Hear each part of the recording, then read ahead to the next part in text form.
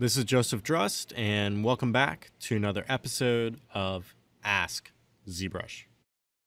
So we had a question sent in asking, why has my ZRemesher started mirroring and welding?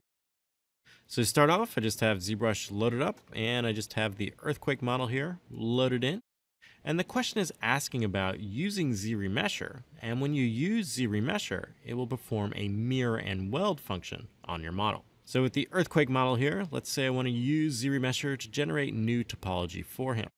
So I'm going to navigate to the tool palette, open up the geometry palette here. I'm going to scroll down to the ZRemesher area, and now I'm simply just going to click ZRemesher.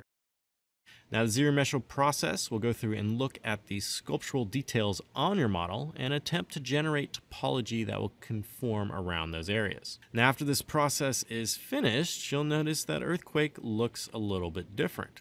So he was posed, he had that one arm back and then this arm was forward, but now I'm getting something like this. So I have a ZRemeshed result, but it looks like it's been performed with a mirror and weld. So why is this happening? So this is happening because you have Symmetry activated on your model. So if I hover over earthquake here, you can see as I move on this part here, I'm getting a corresponding dot on his other arm. So I had Symmetry active on my model.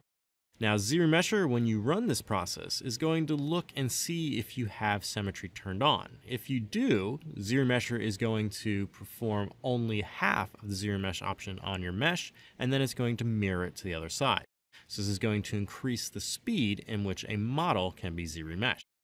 But you may not always be working symmetrically. So if I hit undo here to get back to my original earthquake model here, if I want to ZRemesh a model that's not symmetrical, you just need to make sure you have Symmetry turned off. Now to do this, you can press X on your keyboard, which will toggle Symmetry, or you can navigate to the transform palette up here, go to the Activate Symmetry option, and make sure this is disabled.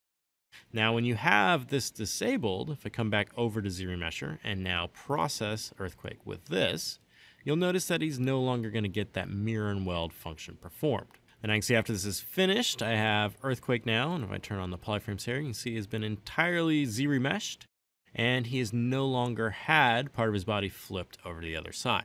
So to recap, if you are using ZRemesher and you notice your model is getting mirror and welded after the ZRemesher process has finished, make sure that you do not have Symmetry active. So you can hit X on your keyboard to disable this, or come to the transform palette and turn off Symmetry.